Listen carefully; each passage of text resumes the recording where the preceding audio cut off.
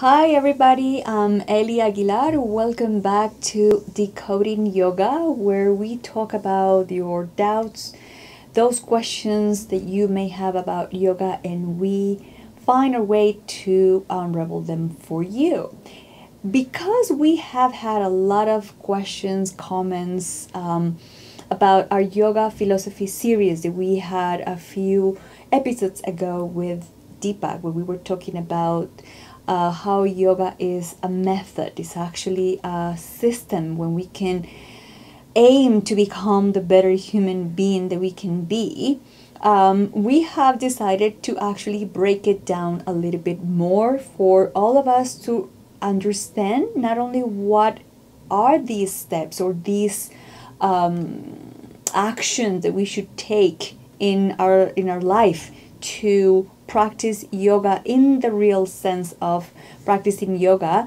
And Deepak mentioned that one of these 8 limbs of the yoga system is called Yamas, and we have 5 Yamas in this limb. So I invited Deepak again to now narrow it down to understand how we can apply this to our daily life. So welcome back, Deepak. Thank you so much for being here. Thank you for your teachings, because thanks to those teachings back then, people got really excited because, again, I'm not surprised, honestly, that people thought that yoga was about postures. And now we have learned that it's more than that. So welcome and thank you so much for taking this invitation.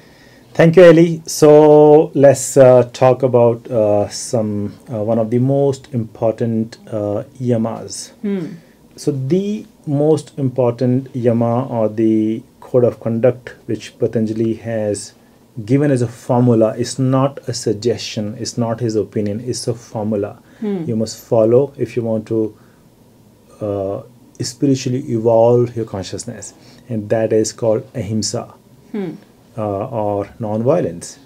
Even Buddha, one of the key word Buddha gave was karuna, compassion. Okay. And compassion, Buddha actually said ahimsa paramo dharma. He said that non-violence is the biggest virtue. Buddha says the same thing. Patanjali says the same thing.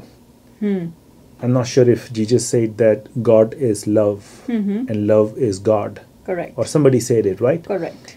So that we have to love exactly each other as we love Him. Right. Yeah. So Patanjali says that when you start your journey towards yourself, towards finding yourself, the first rule number 1 is non-violence. Right? So as I mentioned, I always like the metaphor of the world travel.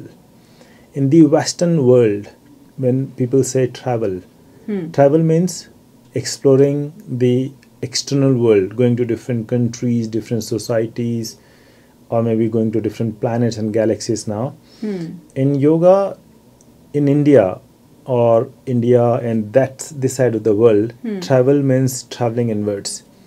So when a Western person says, I'm going on travel, they mean that they are going on some kind of traveling, exploration, vacation, some different country, culture. In India, when we say we are going on travel, we mean pilgrimages. Pilgrimages, the holy temples, big temples, it can be some mountain, whatever. They are the symbol of going inwards. So when like Muslims, when they go to Kaaba, they call it yatra. Yatra means travel. When they go to Hajj, when they go to Makkah, they say they are going on travel.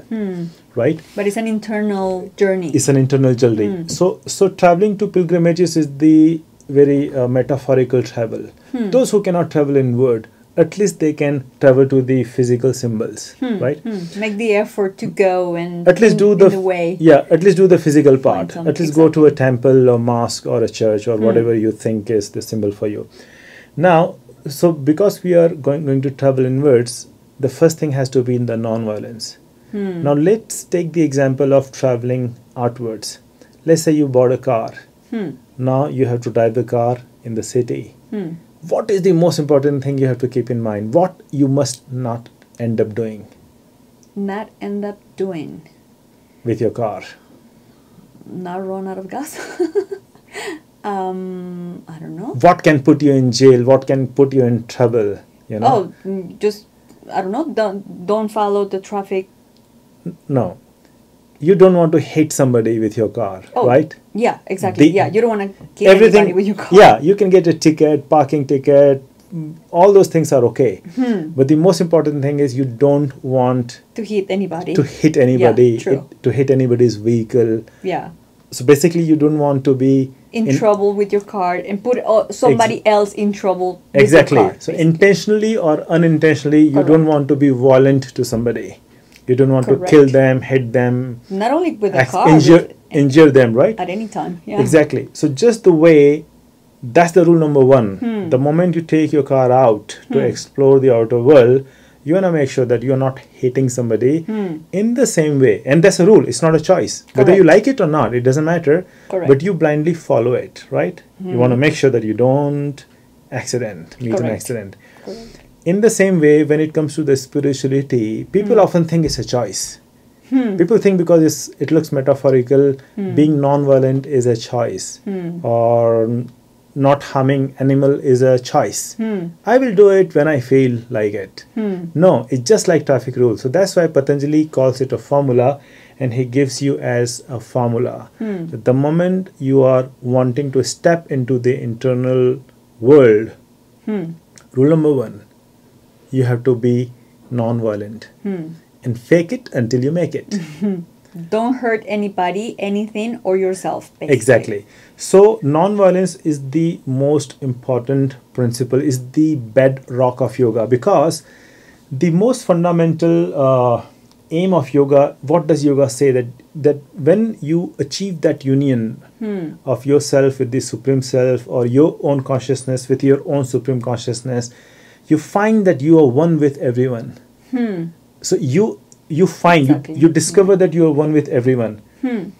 So today, if you haven't discovered it, it doesn't mean that you are not one with everyone. It's just that you haven't discovered it. So you think that you are separate from others. But those who have achieved it, they know that you are one with everybody and everyone is one with you. Correct. So how can you harm others? How You're can harming yourself. How exactly? How can you exploit others? How can you use others? So whether you know it or not, you have to start to follow from the day one the non-violence, and that becomes the bedrock of yoga practice. And as I mentioned earlier, fake it until you make it. Correct. So remember, just like following the traffic rule externally is not a choice. You have to do it. It's not a suggestion.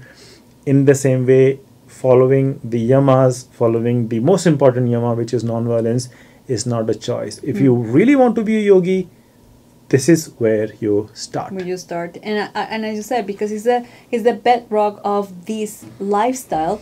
Even if you don't practice anything else, even if you cannot touch your toes when you're going down, or you don't practice any of the other yoga techniques, just start with practicing being good to yourself, good to others. And this is something that in the yoga teacher training courses we teach in Sampurna, I'm the anatomy teacher, and of course I have to talk a lot about the physical part, but I always talk about this. It doesn't matter what happens on the mat when you're practicing postures. It doesn't matter how many minutes you meditate every day. It doesn't matter how many yoga breathing techniques you practice. If we don't start by practicing Ahimsa, we haven't started with the right foot. Exactly. This is what we have to practice, and more importantly, and as you said, this is not an option.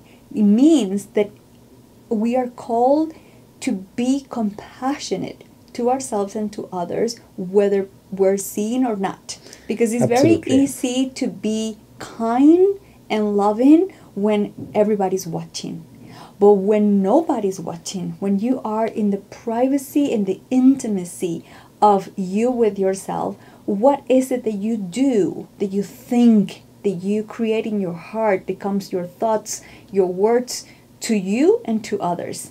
Because if you want to call yourself a true yogi, it starts with this intimacy of being compassionate and loving. So Thank you so much for bringing this up to us, because just try to live one day, just one day, with compassion and love for everything, everyone. Starting for yourself is not an easy chore to do. Right. So thank you so much for going into the first yama. Next week we will come with the second yama, the second principle that helps us to relate to others, to communicate with others, the social behavior that as yoga practitioners, as seekers of this path, the spiritual path, we should follow. So thank you so much, Deepak. I will hear you back here next week. Thank you, everybody. Thank you, Eli, for inviting me. Thank you, everybody, for Namaste. being with us. And namaste.